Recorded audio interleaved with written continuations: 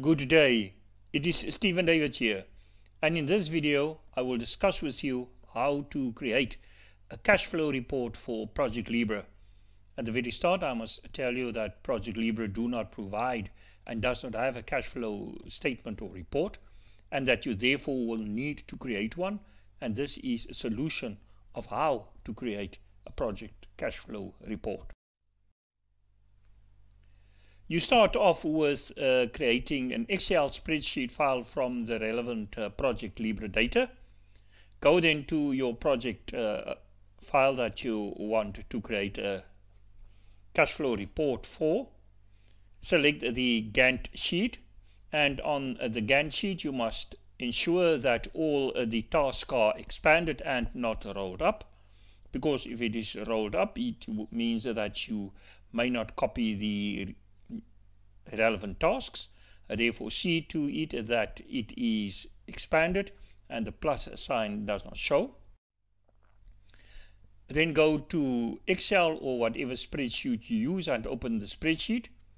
Then copy from ProjectLibre one column at a time, the columns, the start date, the task cost. Then you leave a column open, and then you also copy the task name. This you copy into the computer memory using Ctrl+C and Ctrl+V. You copy this into the computer memory using Ctrl+V to copy it, and then Ctrl+C to insert it. And here then is the data as you have inserted it into your spreadsheet file.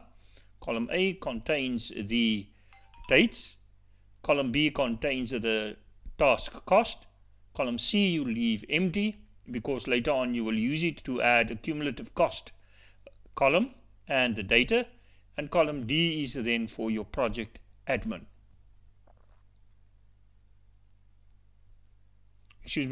Column D is then for your task name.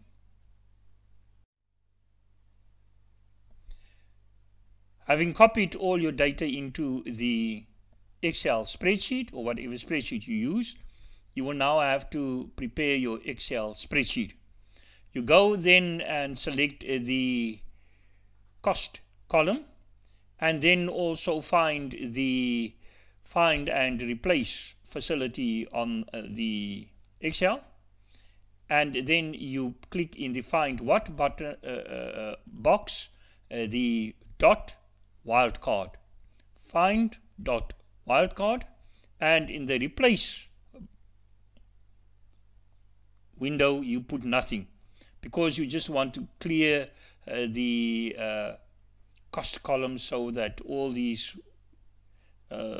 data at the back of the dot is not shown.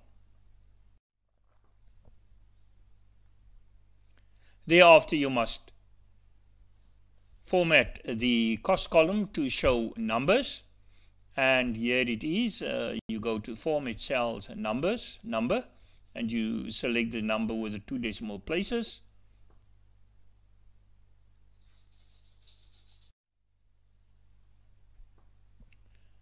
Then you go and in the E column directly next to the task name you have the numbers 1, 2, 3 or 4 or 5, and then you extend it until the end of the series of data that you have.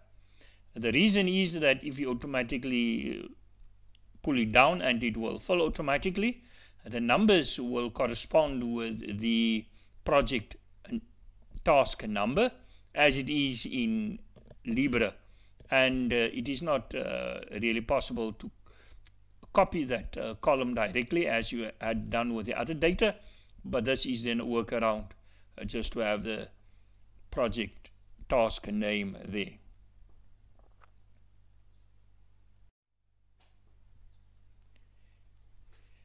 Go then and include a row at the very top, a header row, and in the header rows you put there opposite the start date, ahead of the cost date, and in C, the column that you left empty, you put there the cumulative cost, and in D, the task name, which it is, and in column E, which you constructed, you put then task number.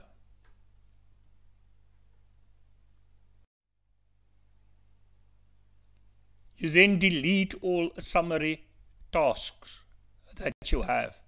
The reason that you delete all summary tasks is that summary tasks only are rolled up costs of the specific cost constituting it underneath it. And if you have the summary tasks, it will only then result in a double count. So delete all the summary tasks that you have. And for this purpose, it is a very good idea always to start from the very, when you start writing your task at the very beginning, to write your summary task as in capital letters, so that when you need to do and create a cash flow statement, that you immediately see it's a summary task. Also, because of the project, the difficulties that ProjectLibre presently give with some roll-up costs, it is better than just to have indent at one level. The first level is a summary task, and then you just indent it once. Do not go to an indent level 3 or 4. That's what I propose, because the cost then is a little bit thrown out, because ProjectLibre at this stage, in terms of its roll-up, the costs is there's a weakness as far as I'm concerned, and it's much better just to have two levels. Level 1, you write in capital letters so that you see it's a roll-up task, and then when you delete it, you have then prevent a double count.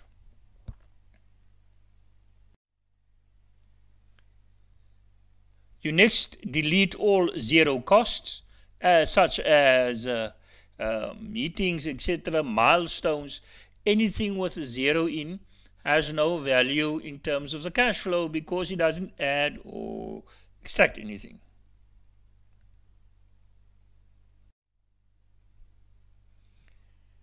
You then sort your database based on the starting base, from the oldest to the newest. The reason is then you will get the way the cash flow is going from one to the last date in your project, and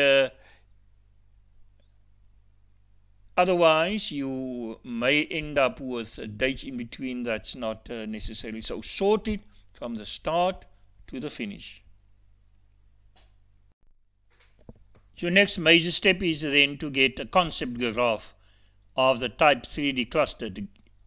And for this purpose, you select the start date and the costs, and then go to the chart facilities, and then create 3D clustered graph, or whatever graph you suited. I must stress that the purpose is not necessarily to go into detail how to create graphs or use Excel. The purpose is to show you how to create a cash flow statement from Libre and for Libre, and the assumption is that you know then more to handle Excel.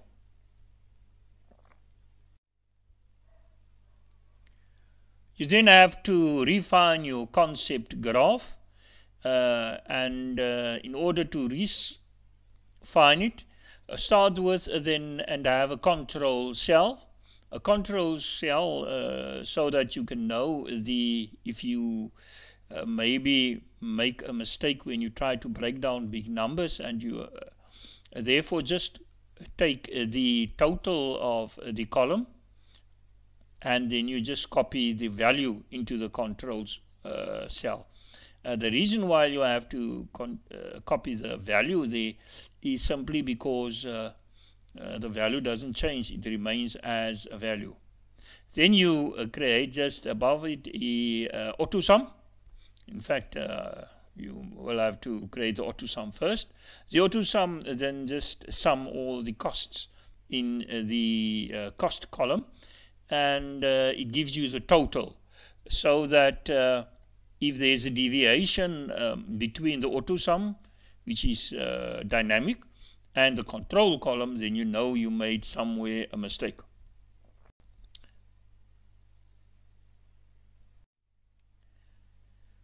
Just to note that the amount in your control cell and the auto sum must be the same as the baseline cost in your project summary. In this instance, I used another example here, so the baseline is not necessarily the costs are the same. But when you work with the same project, you use the baseline cost as it is in your project summary must be the same as it is in your sum of the cost when you use the cash flow statement. Then part of your refining of your concept graph and is to break down maybe the overheads, that may be a big portion, break it in smaller parts. Maybe if you want to spread it over the project of 1 year, you can spread it over 12 months or 4 for a quarter, or depending on the size of your project. The reason is that if that big amount, for example, of the project overhead is at the very start, it gives a wrong view actually of the cash flow, and you want to see how the costs flow out over a regular basis and how it okay, we at this stage we do not give attention to the inflow of the cash, but remember, this is not a perfect way. It's a workaround to deal with the shortcoming in ProjectLibre, because some costs may be not all costs are not necessarily prorated at the start. Some costs may be prorated at the end, or some costs may be prorated during the whole accrued. Excuse me. It may be accrued during the whole process. It may be accrued on a prorated basis. So when you have your big amounts for overhead, project overheads, you try then to make provision for the way how it may be accrued over the duration of the project. You may also break down bigger amounts into more consumable chunks. That means if those bigger amounts will be needed to be and are procured, in fact, at the very start. If those bigger amounts are procured at a specific date, you must leave it there, otherwise you will not get a correct cash flow statement.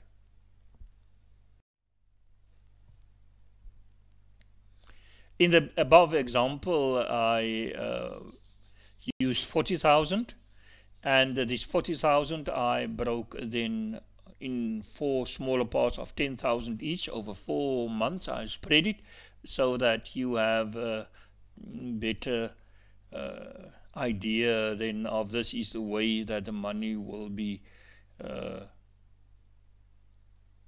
accrued. You go then and extremely small amounts, which have no real purpose, but which only then makes the histogram or the graph that you want to construct, just throw it out, because the small amounts mean that you can't necessarily see the top graphs. Decide on a cutoff amount. In this case, I use 500 perhaps, or whatever cutoff amount you have. I don't want amounts less than this to show. And then you take amounts that's below your cutoff, in this case 500, and then you add it to the previous date and event. You add it to the previous date and task, because if you add it to at a later task, it may you may get the impression that the cash amount is due later, in fact, while it is due earlier. If you add the cash amount to the previous task, then in the number column just indicate it. as numbers, in this case number 45 and 46, task number 45 and 46, so that if you can want to go back later on and see what this amount is, and you can see but it doesn't correspond with the task, then you know when you go back to ProjectLibre, okay, it does not necessarily correspond, but the reason why it corresponds is because the cash flow at this stage consists of two tasks. You go then and you can refine and beautify your graph the way you want it. You can see here I used this specific graph for me because it stands out. You also see that the 10,000s are more level because it is spread over duration of the project. Those are relevant to the overheads. And then it doesn't contain the lowest amounts because I had a cutoff of 500, so you have a good idea. Sometimes if you had zeros there, it would have been a mess. If you had maybe 200, I make an example, the graph would have been thrown out and you would not have been able to see the flow as well.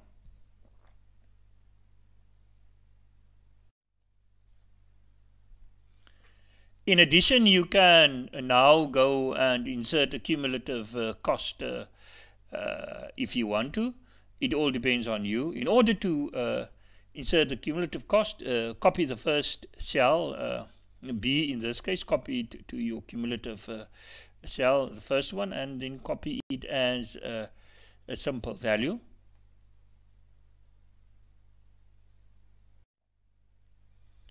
And then in your cumulative cost column, you just add then C2, the value on top, add with B3, and then you get your cumulative cost for the first two columns.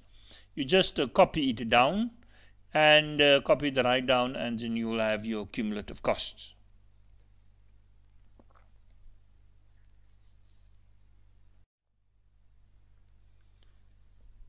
Add then a combo clustered graph that you can format and refine as you want to. The combo clustered graph has the advantage that it shows on the one side the costs of the various tasks spread over, and on the other side, on the right hand side, it has the cumulative costs, and it shows how the cumulative cost, and when also when you look at the vertical axis, two axes. On the one side of the vertical axis you get the cost of the tasks. On the left hand vertical axis you get then the cumulative cost, and then on your horizontal axis you get the dates when those costs become active and when you need to have it. I must admit that at this moment in time, it is not necessarily the full cash flow, it's more cash outflow. You will have and can use then your basic Excel to add your incomes from your cash, and then you can create from that more a real cash flow. This cash flow report, this is more cash outflow report that you see under graph. If necessary, then based on your needs and your finances that you have available, and you then can modify your project plan as and when necessary. Just to recap then, your first step is to copy the data from Libre and to create your spreadsheet. The second step is to clean up that data and to prepare your spreadsheet. And your third step is then to produce your concept draft and graph, and then you finally have your final graph in the first step, and your final step is then to add your cumulative cash flow graph. Thank you very much for watching this video. We love constructive criticism and comments. Please like and share this video and subscribe.